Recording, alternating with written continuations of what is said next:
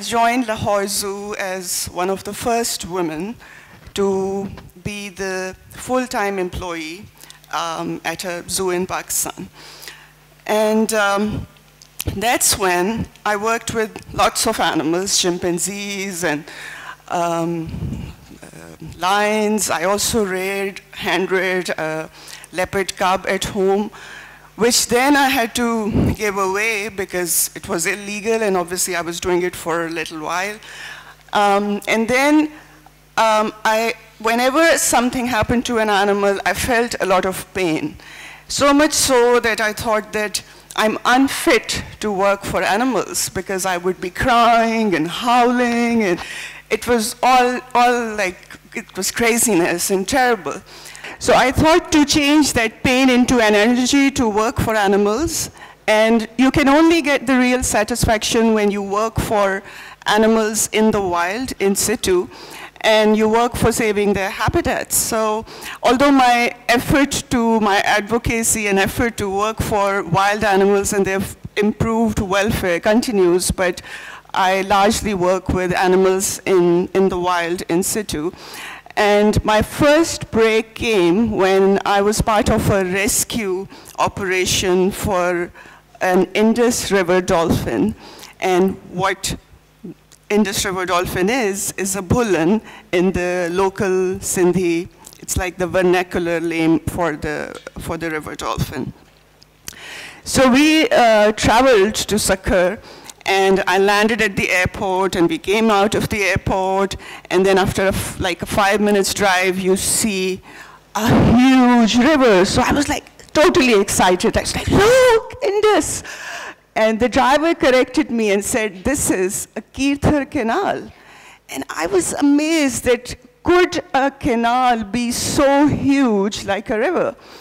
And actually, you know that Pakistan has one of the biggest network of irrigation canals because we are largely an irrigation, we are largely an arid country and has this huge network of canals to irrigate our crop.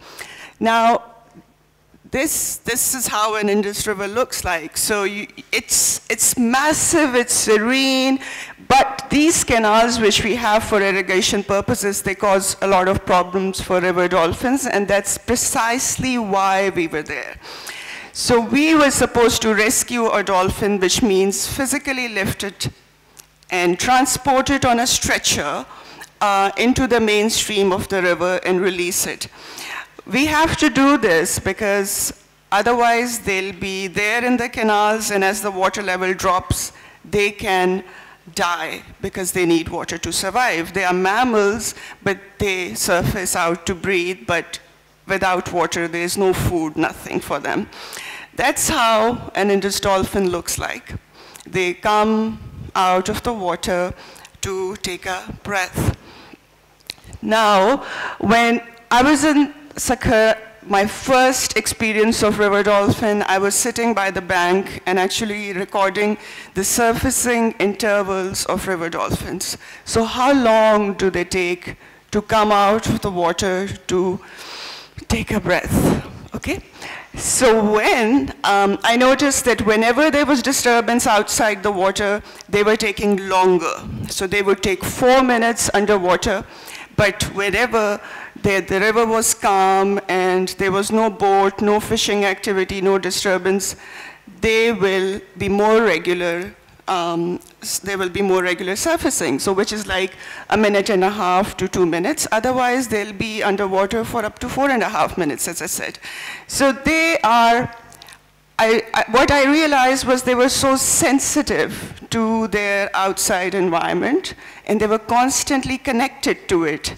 And I found it incredible, amazing. So we have, Indus dolphin is actually one of the only 4 species of river dolphins that are found in the world. So we are very blessed to have one of them. Now there are lots of myths and legends attached to the evolution of river dolphins, and because this is the mysticism that comes with them, and people are, you know, always creating stories. So we had, for Yancy, it is known as the goddess of Yancy. It's it's for them, it's like goddess. And then we have Boto, which is the South American river dolphin. And there, the interesting story about Boto is that it comes out of water every night. It becomes a handsome man, and it comes out and mingles with girls, and all these girls fall in love with him, and then he impregnates them of all of, you know, on the top of it, and then goes back to the river in the end. So, you know, how interesting is that? But then Indus dolphin has another legend, and that is that it is about a woman. And there was a woman who would bring milk to a saint every day. And after many years, she said, nothing doing, I'm not doing it anymore. And the saint said that you are cursed now. You go to this river and do push, push all your life.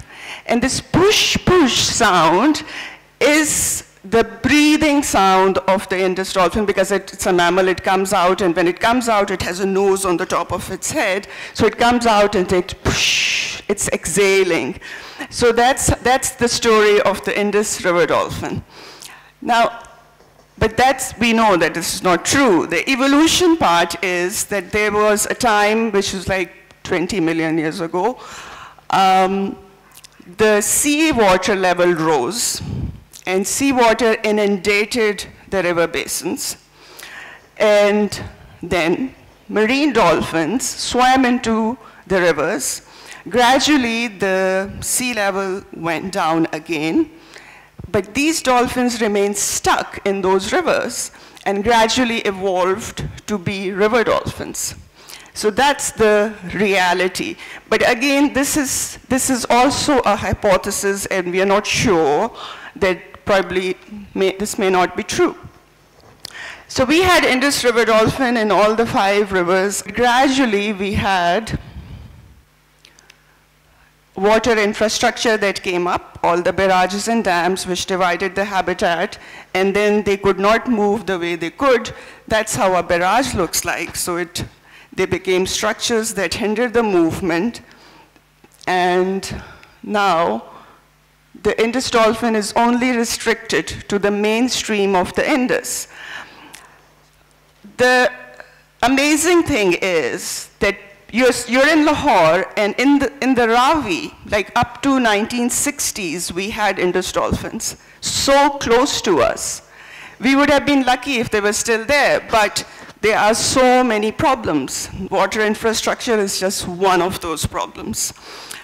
We had water pollution issues. We still have them, of course, and we have agriculture pollution, industrial pollution, genetic deterioration. There are many, many things that are happening to Indus river dolphin. And this just gives an indication that if water quality, water health is not right, then these dolphins are just indicating that it's not right for us either. The fish from that river is not suitable for our consumption either. Now, the biggest problem to river dolphins is that they get entangled in the nets. Gill nets remain a biggest problem for river dolphins. I was once at a social event, and I was just talking about river dolphins, that an elderly lady came up to me and said, I am so concerned that they can't see, and I actually pray that river dolphins get their eyesight back. So I was like, oh, that's amazing, and it's heartening to hear her say that. But I said, please, just note that this is not a matter of concern for river dolphins, because they have very well developed and sophisticated echolocation system, sonar system, like we have in radars. And they produce sounds. These sounds touch their surroundings, come back, they are received, and they know exactly what's there, what size, what shape, what texture. So echolocation is very well-developed, sophisticated, they know exactly what's happening around them.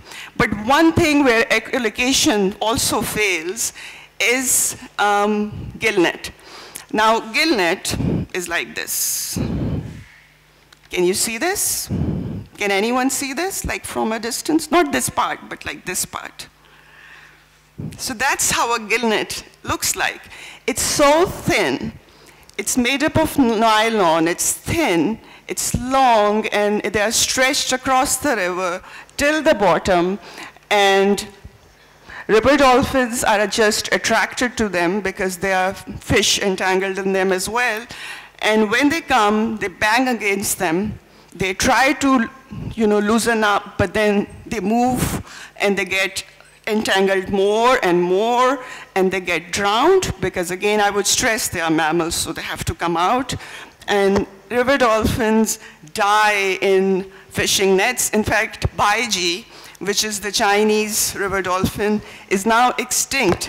And the biggest problem that led to their extinction was gillnet. Okay. So when river dolphins die, we do their postmortems, of course. And I have seen really tiny shrimp, very tiny fish in their stomach. And that's because, again, their echolocation is so sophisticated that they can hunt on very tiny animals. Conservation of river dolphins is very challenging. And it's challenging because the habitat is very tough. It's hot. It also has some security issues. But we have been surveying river dolphins every 5 years, and we know the population trends exactly. So we sit on these high platforms, like 6 feet high.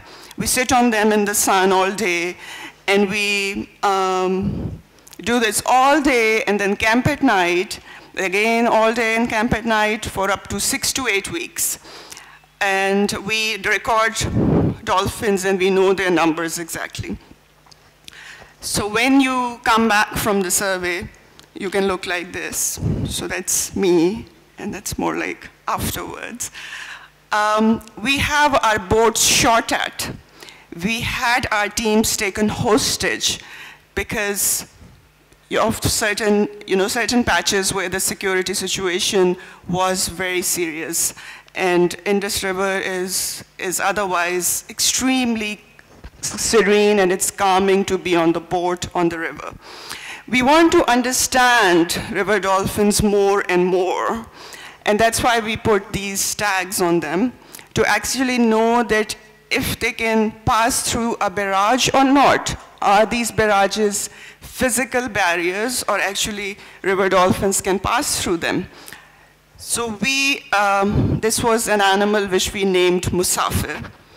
And we found out that Musafir was released, it was released upstream in the Indus, in the Sakhar barrage.